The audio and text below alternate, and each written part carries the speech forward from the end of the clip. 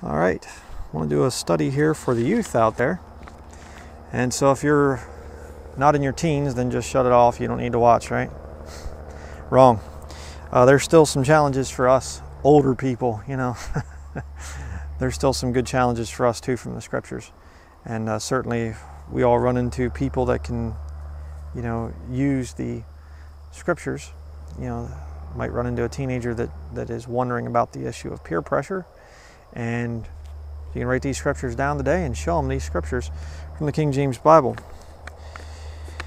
So let's go start out here in 2 Chronicles chapter 10.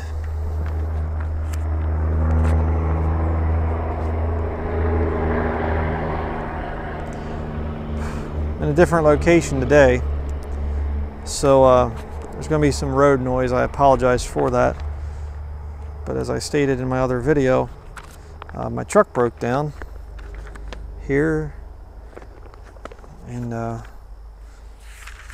so I'm kind of stuck here, and I just have to use what I can. But the 2 Chronicles chapter 10, verse 1 through 19. Interesting story here we're going to read. And Rehoboam went to Shechem, for to Shechem were all Israel come to make him king. Rehoboam is the son of Solomon, King Solomon. So you have King David, King Solomon, Rehoboam. Verse 2, and it came to pass when Jeroboam, the son of Nebat, who was in Egypt, whither he had fled from the presence of Solomon the king, heard it, that Jeroboam returned out of Egypt.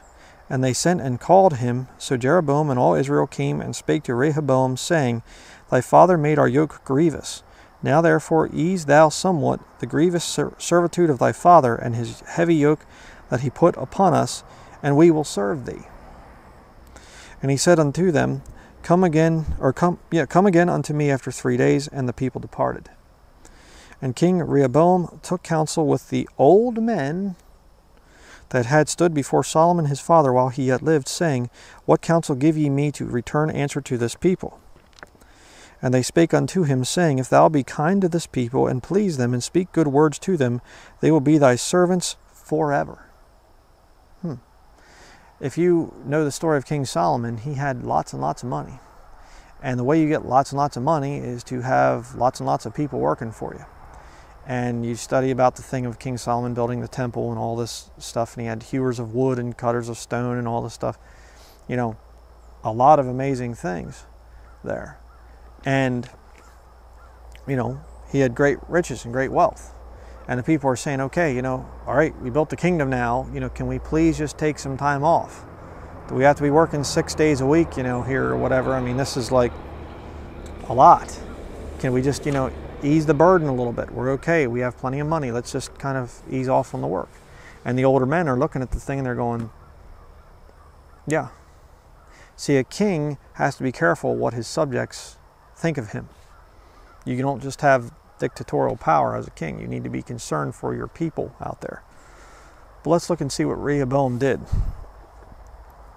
Verse 8, But he forsook the counsel which the old men gave him, and took counsel with the young men that were brought up with him that stood before him. Kind of like he succumbed to peer pressure, like the other young men, like he was. You know, like his classmates, his schoolmates, his buddies growing up and whatever else. He took counsel from them, not from the old men. That's a mistake. Verse 9, And he said unto them, What advice give ye that we may return answer to this people, which have spoken to me, saying, Ease somewhat the yoke that thy father did put upon us? And the young men that were brought up with him spake unto him, saying, Thus shalt thou answer the people that spake unto thee, saying, Thy father made our yoke heavy, but make thou it somewhat lighter for us. Thus shalt thou say unto them, My little finger shall be thicker than my father's loins. In other words, you want to be heavy-handed, a heavy-handed ruler? My little finger is going to be bigger and heavier than my dad's, you know, what's it say there? My father's loins. You know? In other words, you haven't seen anything yet. I'm going to be much worse than my father. Verse 11, For whereas my father put a heavy yoke upon you, I will put more to your yoke.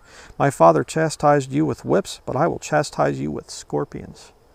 So Jeroboam and all the people came to Rehoboam on the third day, as the king bade, saying, Come again to me on the third day. And the king answered them roughly. And King Rehoboam forsook the counsel of the old men, and answered them after the advice of the young men, saying, My father made your yoke heavy, but I will add thereto. My father chastised you with whips, but I will chastise you with scorpions. So the king hearkened not unto the people, for the cause was of God, that the Lord might perform his word. God had it in for him, which he spake by the hand of Ahijah the Shilonite to Jeroboam the son of Nebat. And when all Israel saw that the king would not hearken unto them, the people answered the king, saying, What portion have we in David? And we have none inheritance in the son of Jesse. Every man to your tents, O Israel. And now, David, see to thine own house. So all Israel went to their tents. In other words, they just said, fine, you want to do that to us? We're going to go out there in the wilderness. You can run your city yourself. Verse 17, But as for the children of Israel that dwelt in the cities of Judah, Rehoboam reigned over them. Then King Rehoboam sent Hadoram, that was over the tribute, and the children of Israel stoned him with stones that he died. But King Rehoboam made speed to get him up to his chariot to flee to Jerusalem, and Israel rebelled against the house of David unto this day. So, by his greedy little action, and why did he do that? Well, 1 Timothy chapter 6, verse 10 says, For the love of money is the root of all evil, which while some coveted after, they have erred from the faith, and pierced themselves through with many sorrows. Why did Rehoboam want them to work harder? Because the money that his dad had wasn't enough. He wanted more money. He wanted more power. And so did his youthful companions. The older men are saying, whoa, we have enough money, we got plenty. Just back off here a little bit. Don't make the people too mad. And Rehoboam says, no, I want more money. I want more. And he pushed the people, and he split the nation of Israel. Interesting.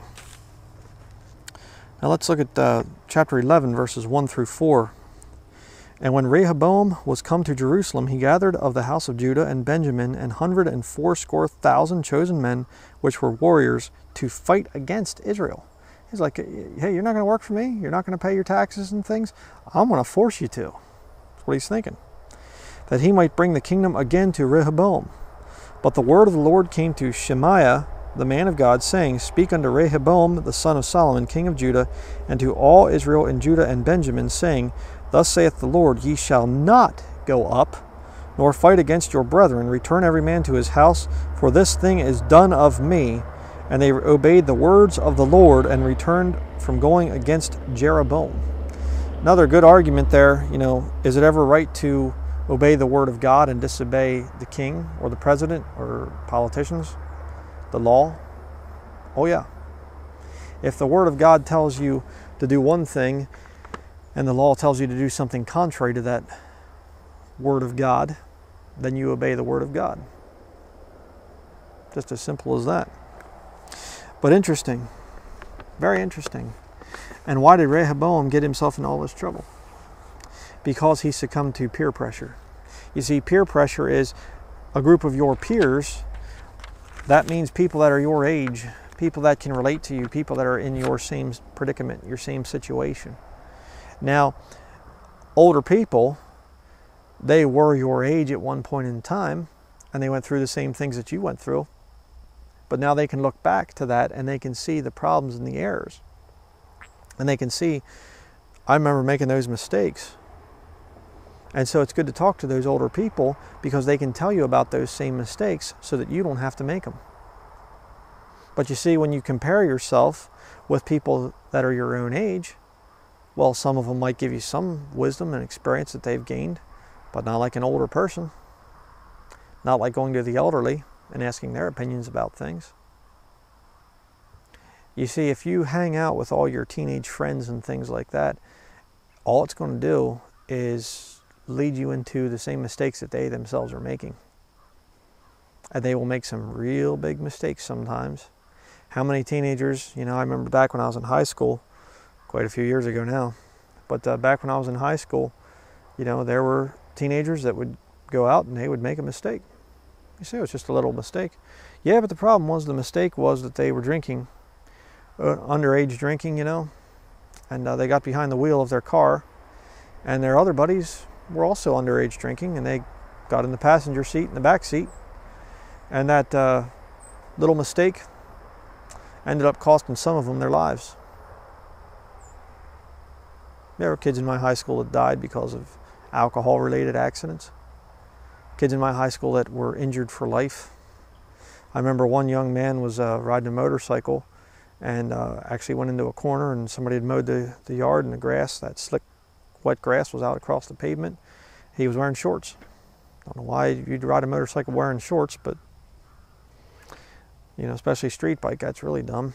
But he hit that grass and just went whoop right over, and his skin from his ankle up to his waist was just ripped right off. Just a simple mistake. You say, well, what good would it have done for him to talk to an older person? An older person with some experience would have told him, hey, don't ride that motorcycle like that. Put some pants on, young man. Put some protective gear on. You know, if he'd had protective gear, you know, special riding pants or things like that, whether leather or some of the other ones with the padding and things, he'd have been fine. But wearing shorts, you hit that road going about 40, 50 miles an hour, they're going to be picking your skin up off the road. You know, they call it road rash. It's a shame you didn't listen to the older people. And of course, you know, a lot of the other ones that I saw too. But we're going to look at the word youth in the King James Bible. Turn back to Genesis chapter 8. What does the Lord think about youth? Young folk.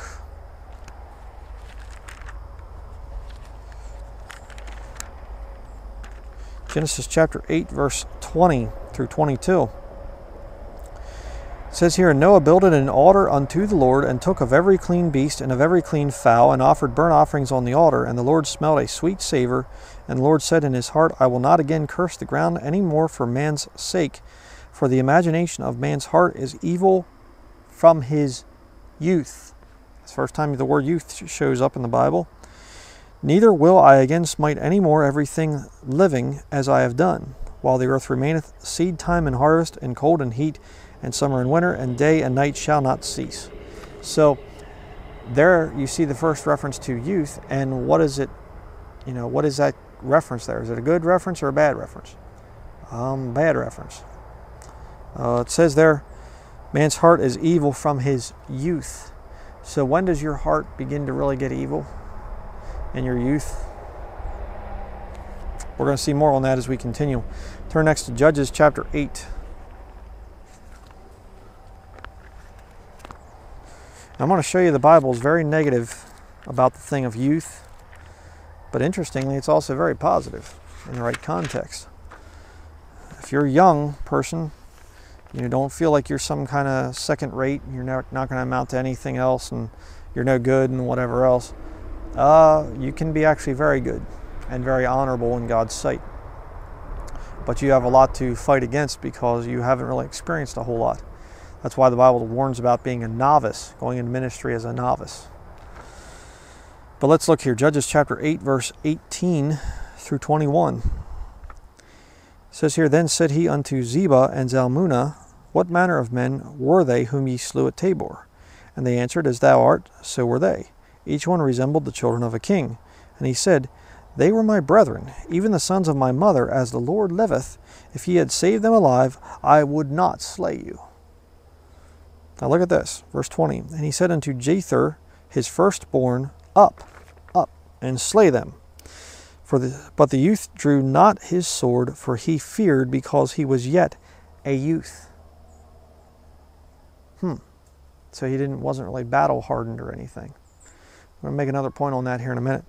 Verse 21, Then Zebah and Zalmunna said, Rise thou and fall upon us, for as the man is, so is his strength.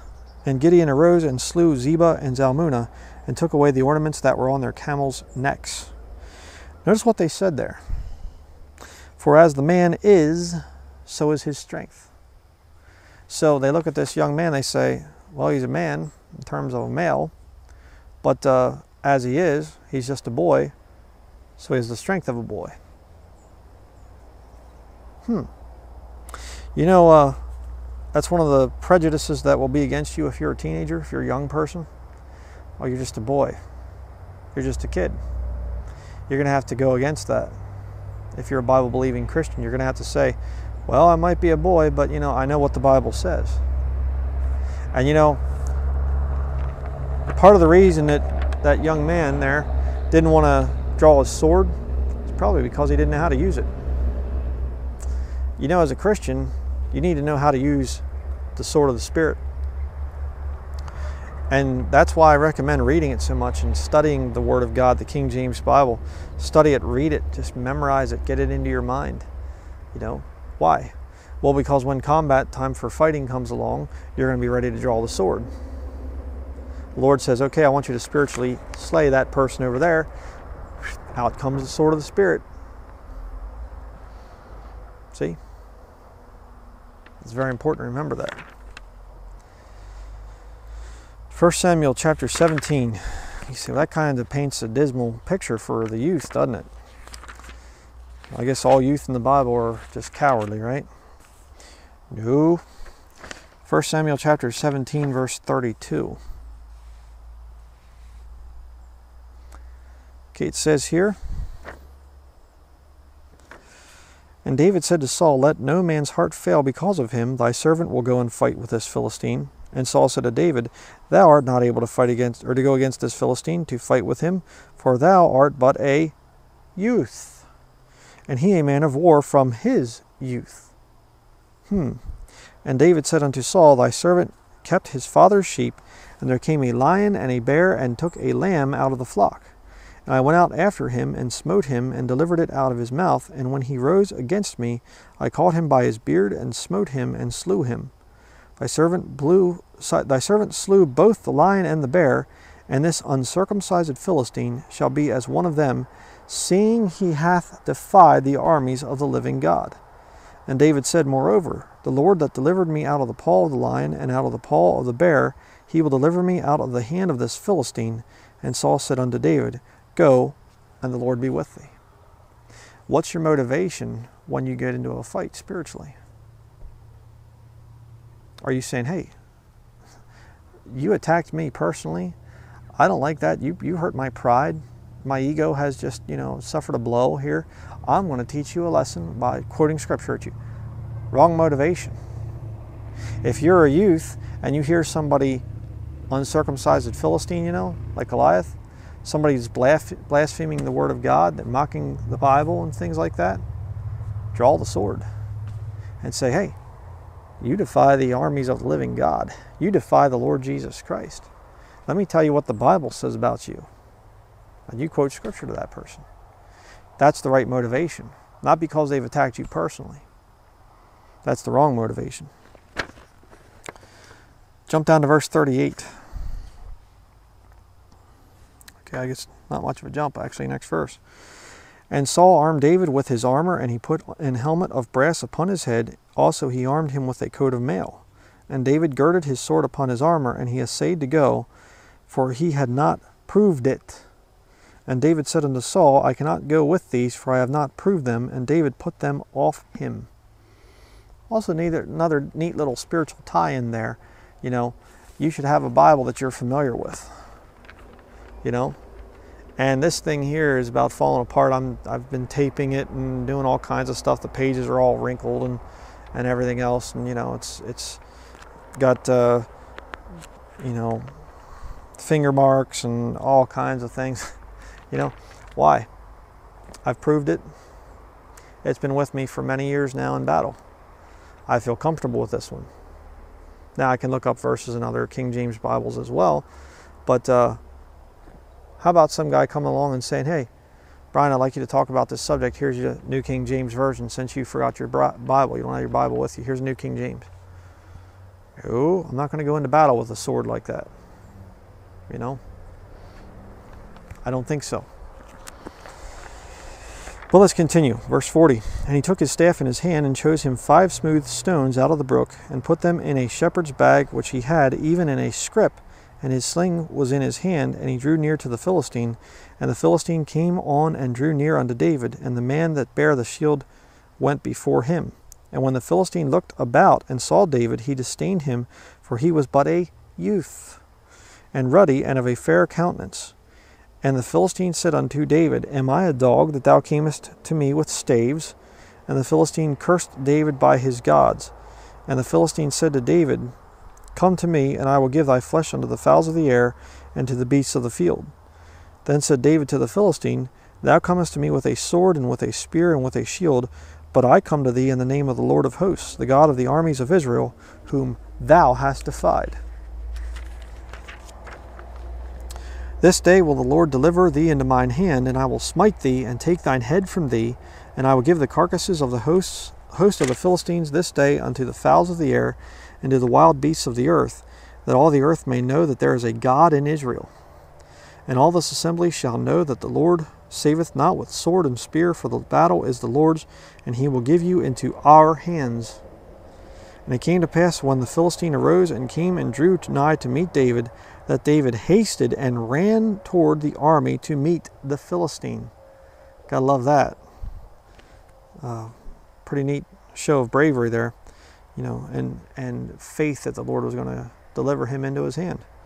Verse 49, And David put his hand in his bag, and took thence a stone, and slang it, and smote the Philistine in his forehead, that the stone sunk into his forehead, and he fell upon his face to the earth.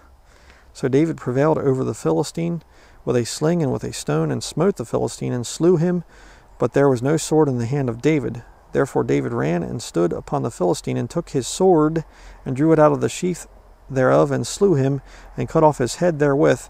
And when the Philistines saw their champion was dead, they fled. That's another fun thing that you can do. It's sort of like what I did with the 13 reasons why every Christian must reject the Mass. I took their sword, the Roman Catholic Jesuit Dewey Ream's Bible. I took their sword and slew them with it. That's why it's very important to understand the Bible version issue. So you can go along and some guy's telling you, this false doctrines or whatever, and you can say, well, let me tell you about false doctrines. That Bible you have there, that NIV, let's look up some verses. And you can take their own sword and turn it on them and slay them. Pretty neat. Now, is there another youth in Scripture who fought with a spiritual sword? Turn to Luke chapter 2. Jump over to the New Testament for a little bit here. Luke chapter 2.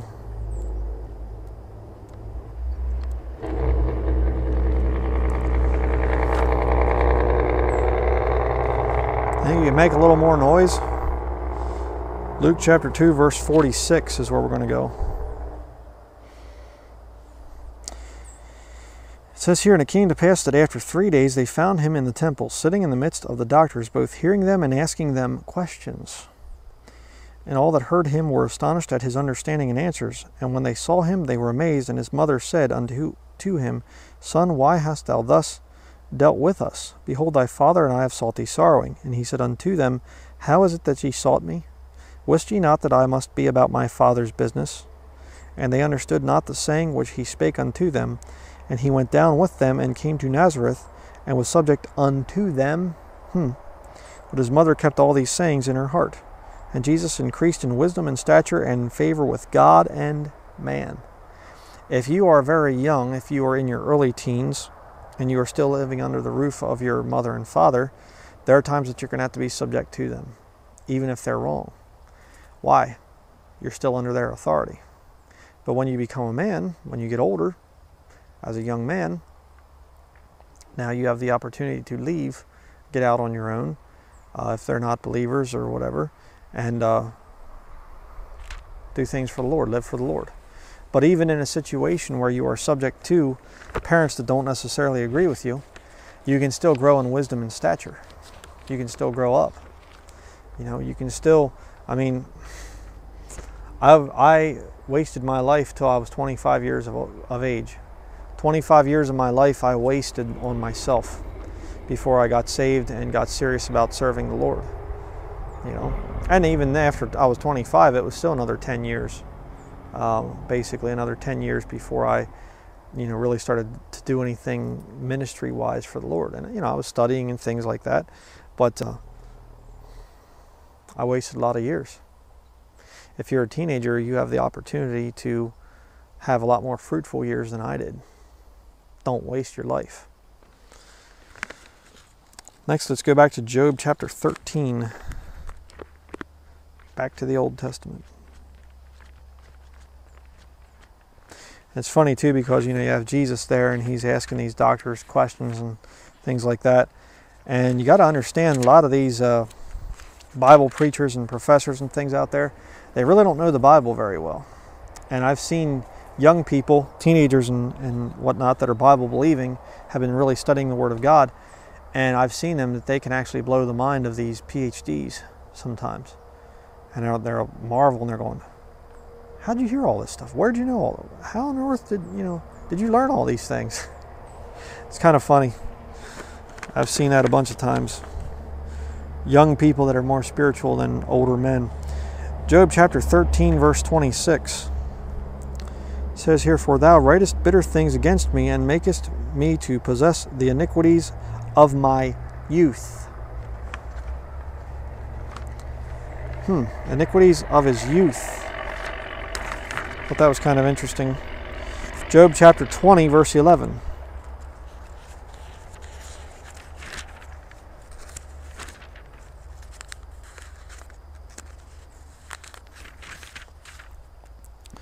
Job chapter 20 verse 11. His bones are full of the sin of his youth, which shall lie down with him in the dust. You can't really get rid of the sins of your youth unless you're lost and you get saved, and then they're under the blood. But the point is, the sins of your youth are there, and best thing that you can do is just serve the Lord as much as you can, very fervently, and try to forget about some of the dumb things that you did in your past. That's what I try to do. Job chapter 30. We're not going to cover every reference today, by the way, to the word youth, because some of them just says about the wife of thy youth or whatever else. They're not all relating to you if you're a young person. Job chapter 30 verse 12 and 13 says here, upon my right hand rise the youth, they push away my feet, and they raise up against me the ways of their destruction. They mar my path, they set forward my calamity, they have no helper. So a lot of times a youth will foolishly mock older people that they see going through hard times, not understanding that they themselves might end up going through that same thing. Kind of interesting there. Next, we're going to go to Psalm 25.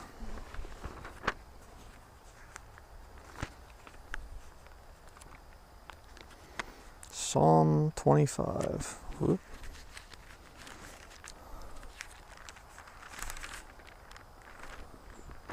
Psalm 25, verse 6 through 14. It says here, remember, O Lord, thy tender mercies and thy loving kindness, for they have been ever of old. Remember not the sins of my youth, nor my transgressions. According to thy mercy, remember thou me for thy goodness' sake, O Lord. Good and upright is the Lord, therefore will he teach sinners in the way. The meek will he guide in judgment, and the meek will he teach his way. All the paths of the Lord are mercy and truth unto such as keep his covenant and his testimonies. For thy name's sake, O Lord, pardon my iniquity, for it is great. What man is he that feareth the Lord? Him shall he teach in the way that he shall choose. His soul shall dwell at ease, and his seed shall inherit the earth. The secret of the Lord is with them that fear him, and he will show them his covenant. Okay? And again, like I said, if you've messed around with sin and you're a youth, stop. Confess it, forsake it, and move forward. And really start to serve the Lord. And God will reveal things to you when you begin to fear him. And that's really the key to the whole thing. The way you get away from sin and get away from iniquity is to fear God.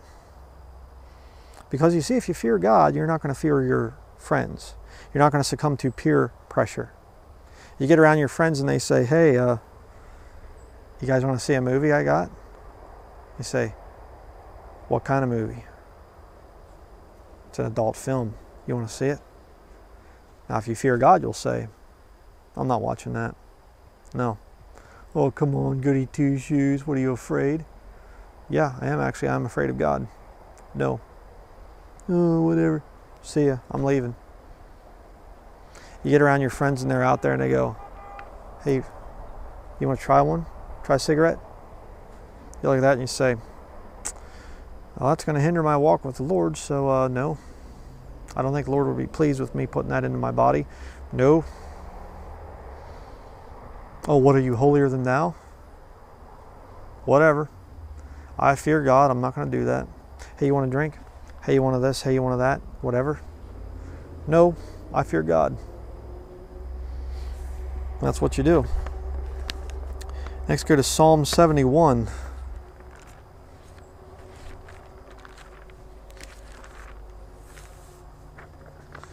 Psalm 71, verses 1 through 5. It says here, In thee, O Lord, do I put my trust. Let me never be put to confusion. Deliver me in thy righteousness, and cause me to escape. Incline thine ear unto me, and save me. Be thou my strong habitation, whereunto I may continually resort, that thou hast given commandment to save me, for thou art my rock and my fortress. Deliver me, O my God, out of the hand of the wicked, and out of the hand of the unrighteous and cruel man, for thou art my hope, O Lord God, thou art my trust from my youth. Excuse me. That's very important. Your trust from your youth should not be your physical strength. It should not be your money. It shouldn't be your family connections. It shouldn't be your education that you're getting. That shouldn't be your trust. Your trust from your youth should be the Lord and should be His Word. That's where your trust should lie. Let's jump down to verse 17 there in the same psalm. Psalm 71, verse 17. O God, thou hast taught me from my youth, and hitherto have I declared thy wondrous works. Now also when I am old and gray-headed, O God, forsake me not, until I have showed thy strength unto this generation, and thy power to every one that is to come. So again, if you're an older person, right there, that verse hits you.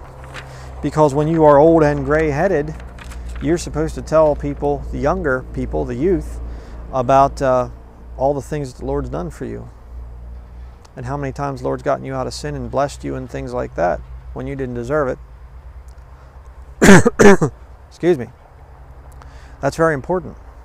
And the best testimony that you could have is if you're a youth and you get saved early on and you get away from sin early on and you say, you know what, I'm not going to mess with that stuff. And I'm going to serve the Lord and I'm going to show people, I'm going to give God the glory for what He does in my life. And I'm going to tell younger people about that in the future.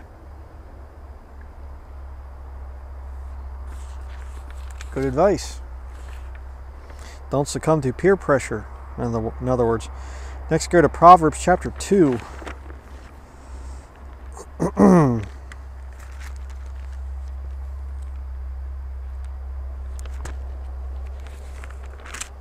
Proverbs chapter 2, starting in verse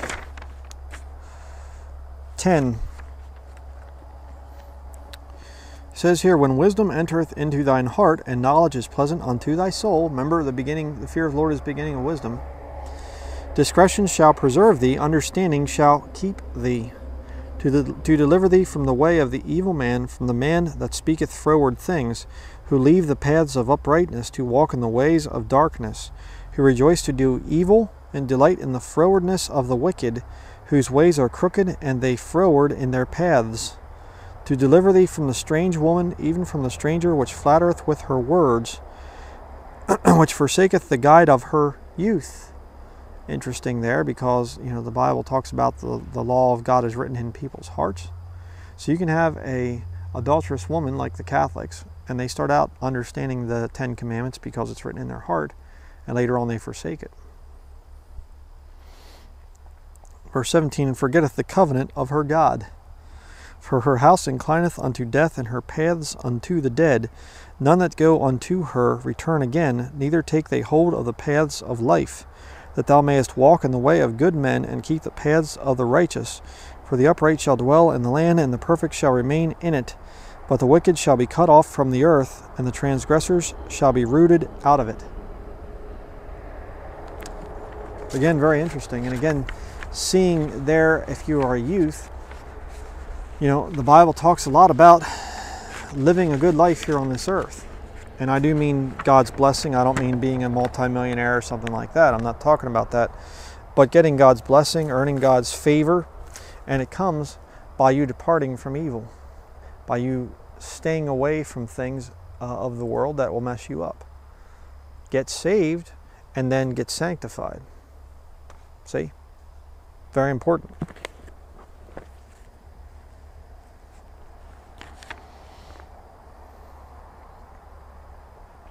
Next, we're going to go to Ecclesiastes chapter 11.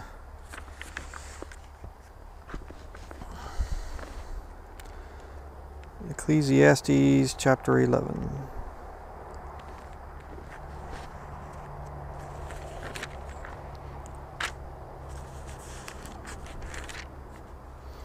Ecclesiastes chapter 11, verses 9 and 10. Rejoice, O young man, in thy youth, and let thy heart cheer thee in the days of thy youth, and walk in the ways of thine heart, and in the sight of thine eyes.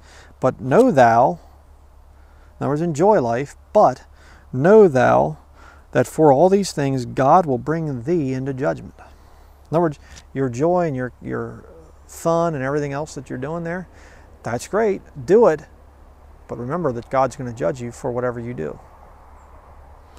Verse 10, therefore remove sorrow from thy heart, and put away evil from thy flesh, for childhood and youth are vanity. I can say a big amen to that. I mean, I'm not that old. I'm not, 2015 I'll be 40 years old, but I'm not that old yet. But it just seems like forever, a long time ago, that I was in high school. And yet when I was in high school, I thought it was taking forever to get out of high school. And I thought, man, am I ever going to get older? And I remember when I hit 18, I was like, wow, this is great. I'm an adult now. I'm no longer a minor. But then you hit 21 and you think, well, I'm even older and all this other stuff. And now I look back at that and I think, how silly. How many dumb things I did back then, and things I wish I could take back. And you can't. But you say, did you enjoy life? Yeah, I did a lot of things that were enjoyable. Have I been judged for some of the things that I did in my youth? Mm-hmm. Now, fortunately, I got saved, so in the sense there, I'm not going to get judged for those things that I did in my past. God's not going to send me to hell, but I have had to pay some wages of sin that I did in my past. I wish I would have heard good preaching back when I was a youth. I wish I would have turned from a lot of the evil things that I was doing. You have an opportunity to do that today if you're a youth and you're watching this. You say, well, what are my friends going to think? See the peer pressure? If your friends are going to give you a really rough time about living a sanctified life for the Lord and fearing God, maybe you need to get some new friends. Maybe you should hang out with older people, much older. I'm not talking about, you're 15 and you should hang out with an 18-year-old. I'm not talking about that. I'm talking about somebody who's in their late 20s, early 30s, 40s, 50s, 60s, 70s even. Might be a thought. Look at Ecclesiastes chapter 12, verse 1. Remember now thy Creator in the days of thy youth, while the evil days come not, nor the years draw nigh, when thou shalt say, I have no pleasure in them. I remember seeing that with my grandfather. He was the one that, the last relative of mine that passed away. He was 98 years old, and he had no pleasure in life anymore. It was just like, he'd say, we called him Pop-Pop. We'd say, Pop-Pop, what do you want for your birthday? I don't know. I have everything I need. I don't want anything. What do you want for Christmas, Pop-Pop? Hey, you looking forward to Christmas? I guess. I mean, you've been alive that long, and you're saved and stuff, and your body's aching, and you realize you're never going to get better. You know, you're just, time's almost up. You start to really want to go to heaven, you know, after a while. But you don't have to worry about that in your youth. You can enjoy your life. You can do fun things and stuff like that, and there's nothing wrong with that. I mean, you come out of a place like this and you hike and you go fishing or whatever you want to do. There's nothing wrong with that. But just remember, you're going to be judged for it, for whatever you're doing. You know, spend your time serving the Lord. Let's continue. Lamentations chapter 3, verse 27. Lamentations chapter 3 comes after the book of Jeremiah, if you're not familiar with where that's at. I got to try and keep that in mind. Occasionally I've been told, you know, that there are new believers that watch and they're like, you know, I don't know where some of these books are, you know, kind of slow it down. Of course, you can always pause the video, which is kind of nice. Definite advantage of the technology that we have today. But Lamentations chapter 3, verse 27. Says here, it is good for a man that he bear the yoke in his youth. That's a pretty good verse right there. Definite New Testament tie-in too. You say, how so? Turn to Matthew chapter 11. If you know your Bible, you probably are figuring out where I'm going here. Just keep it down. I don't want you spoiling the surprise for the other people, you know. So,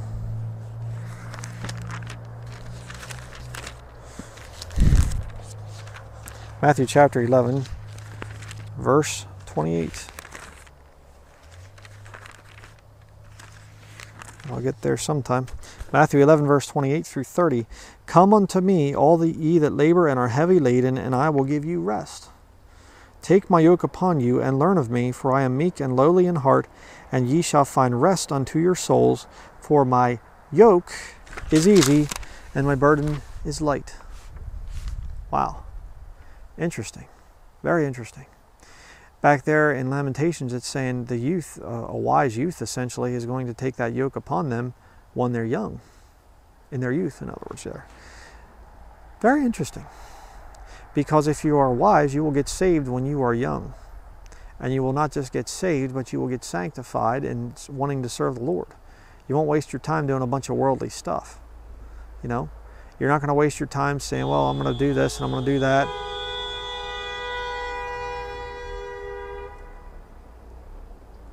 Apparently they didn't agree with that point I just made or something. I don't know. You know. Getting back to what I was saying. I think maybe I'll have a better spot here in the future to do videos. Crazy. But I just wanted to do one here for a change. But thank you so much. The whole point is, when you are young, sometimes that yoke that the Lord will put upon you when you get saved, it looks like it'd be a bad thing. But as you get older and you realize that money doesn't satisfy, and the things of this world don't satisfy, they don't make you happy, you know, when you start to figure that out, you'll realize that that yoke that the Lord puts upon you is actually a very wonderful thing. And it's where true joy is found. I'm going to be doing my testimony at some point in time in the future. And you know, part of my testimony is I spent many years acquiring various toys, fast motorcycles, cars, ATVs, dirt bikes, whatever. A lot of things like that.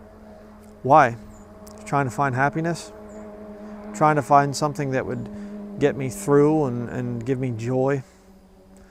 If I had only found the yoke of the Lord Jesus Christ when I was a teenager and put it upon myself. I said, okay, I'm laboring, I'm heavy burdened here, you know, Lord, please give me the yoke.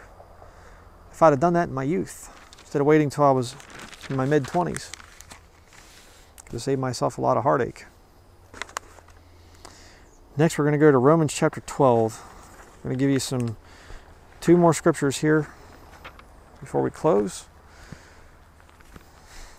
These are for you today.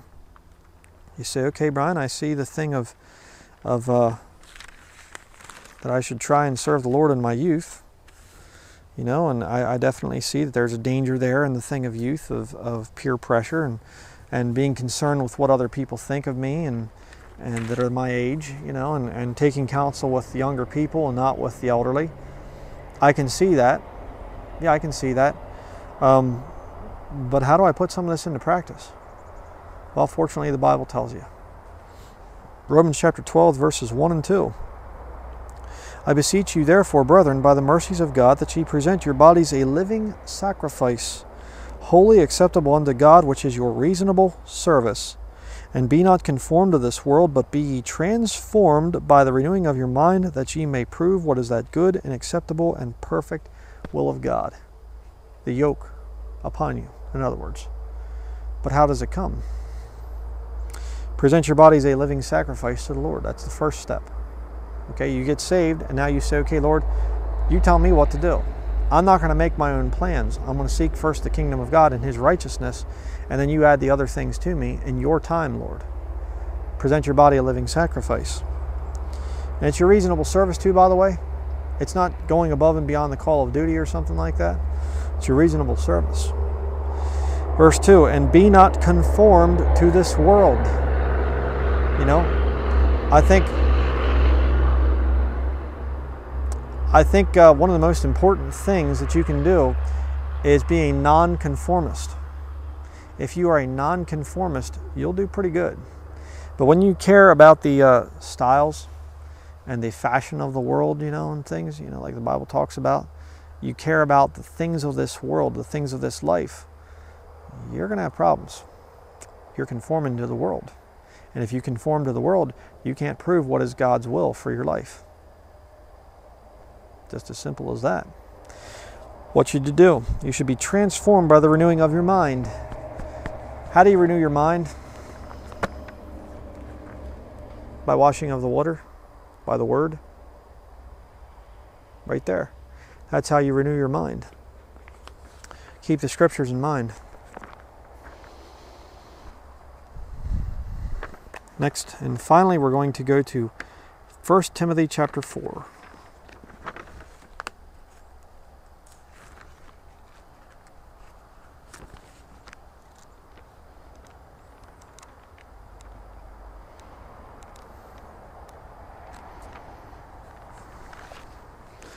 First Timothy chapter 4,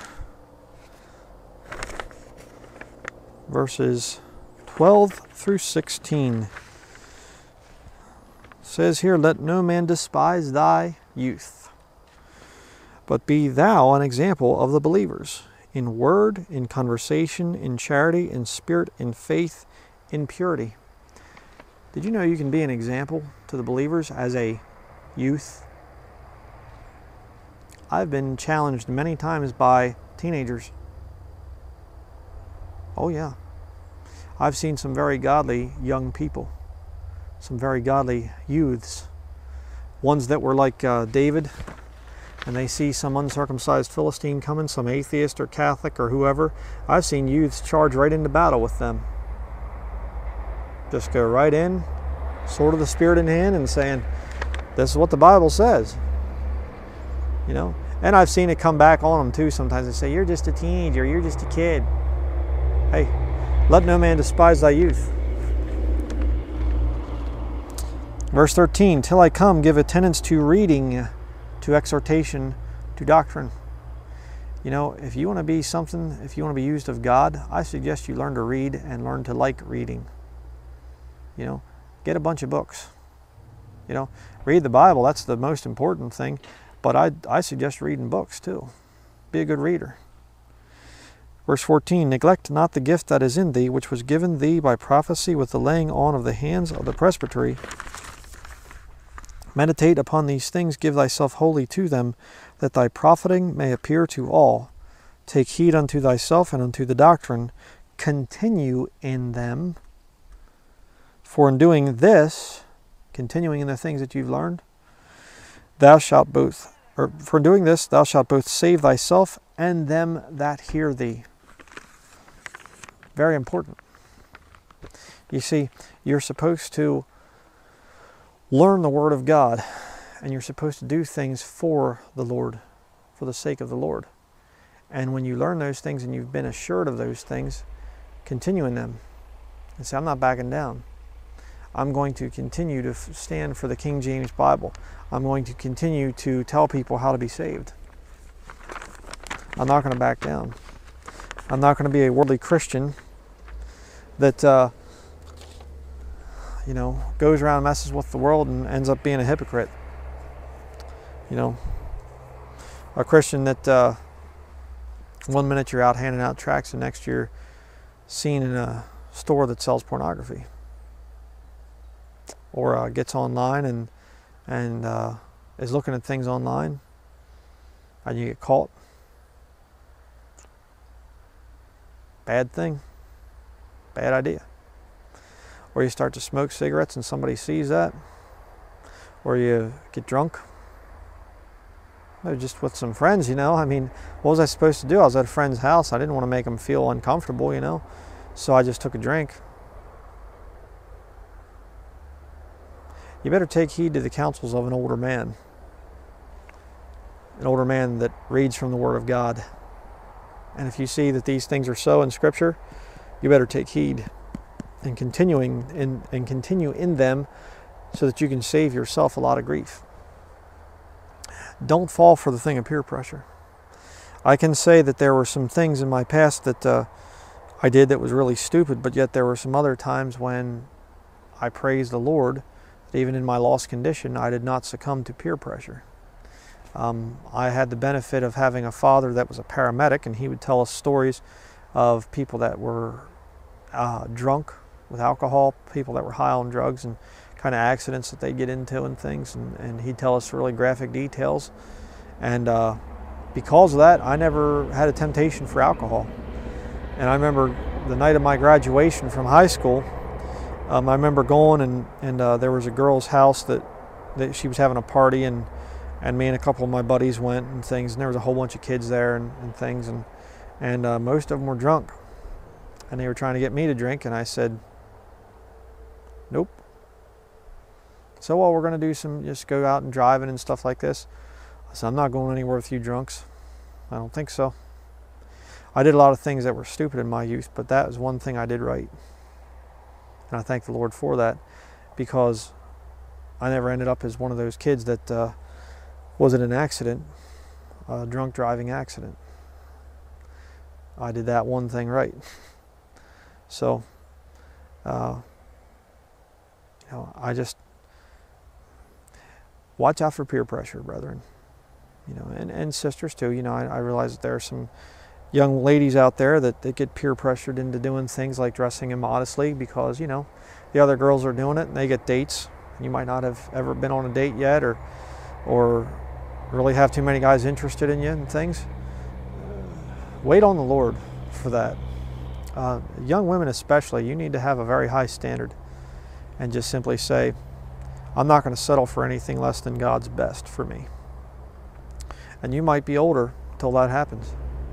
God might put you through a lot of years until He brings that right man into your life. But you spend that time studying the Word of God and learning how to be a good keeper at home, learning skills that you can use to help out your husband in the future.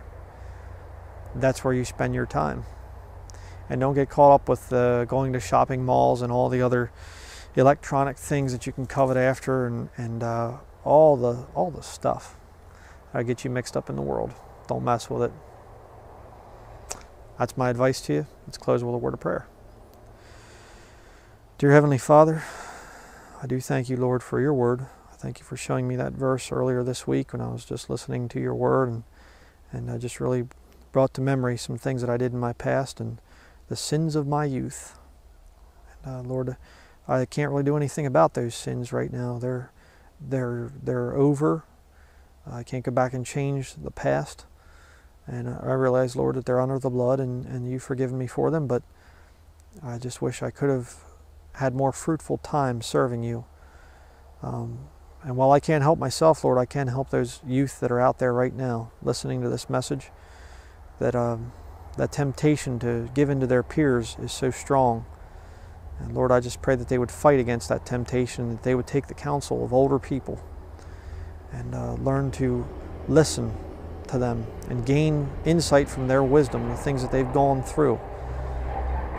And I just ask all these things in the name of our Lord and Savior Jesus Christ. Amen. All right, that will be it for this study. Like I said, I just thought I'd do a sermon in this spot here today. Probably not going to do it again because highway's that way, and it's kind of obnoxious.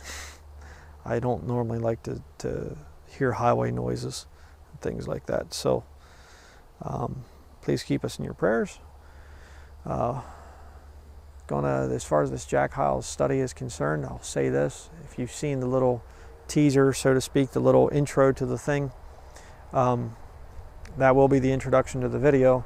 And that's just, I just showed some of the more crazy stuff that I found. There's still some other things that I've found that are really nuts, and I haven't included that in that little 8-minute video, 8.5 minute or so video. The Lord showed me some really, really, really wild stuff about Jack Hyles and that whole system out there. And it's just, I've had this happen now a couple times. Sometimes, you know, I try to research a subject, I wonder about something, I have a question, and I start to research it, and it just kind of goes to a dead end and just stops. And it's like, well, I pursue some different angles, and I think, is there a tie into the Jesuits? Is there a tie into the Masonic Lodge? Is there a tie into this, a tie into that? And I don't find anything, and I just kind of go, no, okay, you know, whatever. And this Jack Hyles study, not been the case. It just, this link goes to that person, this goes over to here, that goes over to there. And, you know, the videos that a lot of the videos that I was showing there in that introduction thing, it's videos that they put out themselves. Jack Hyles and the First Baptist Church and the Hyles Anderson College, it's their own stuff that they're putting out. I'm getting it from their own YouTube channel. So it's not that I'm finding some secret thing that people put together to make them look bad. They're the ones putting these videos out. And I found even more controversial stuff that they themselves are putting out. So just absolutely crazy. I'm going to try to get that study done. It's going to take a lot of work. I've already watched many hours of Jack Hyles preaching and videos about their school there and whatever else. And read a lot of articles. And I'll just say this too, in case you're wondering. I actually started out this study when I started hearing some things about Jack Hyles. To be very honest, I started out to defend him. To be very honest. And years and years ago, I actually preached in a Bible building where Jack Hyles once spoke, and I was so honored to be able to stand in the same pulpit that Jack Hyles once stood in. I remember that I was just like, wow, you know, Jack Hyles preached here? Jack Hyles was behind this very pulpit where I'm standing? And I was honored by that. Now it's like, things have changed a bit in my mind.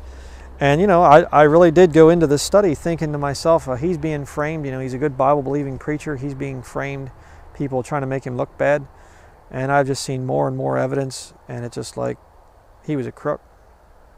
He was a very bad man. So, no idea really when this thing's going to come out. I'm really going to work hard on it here. There's always some kind of little thing. Just the other day, came back from doing some work, and getting out of my vehicle, and I hear this psss, and I'm thinking, what is that? Look at the back tire, it's going flat. So I didn't have normally I have plenty of the tire repair kit. I've a little plug thing that you do.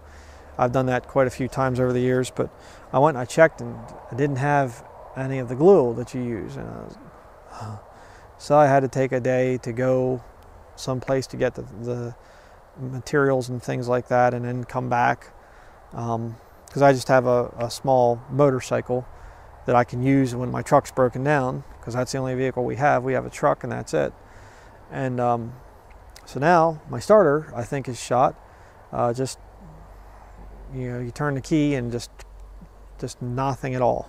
There's absolutely nothing there. Lights all work, everything electronic works, but doesn't turn over. So it's either a starter or some kind of, I don't even know what. I haven't really worked much on this truck.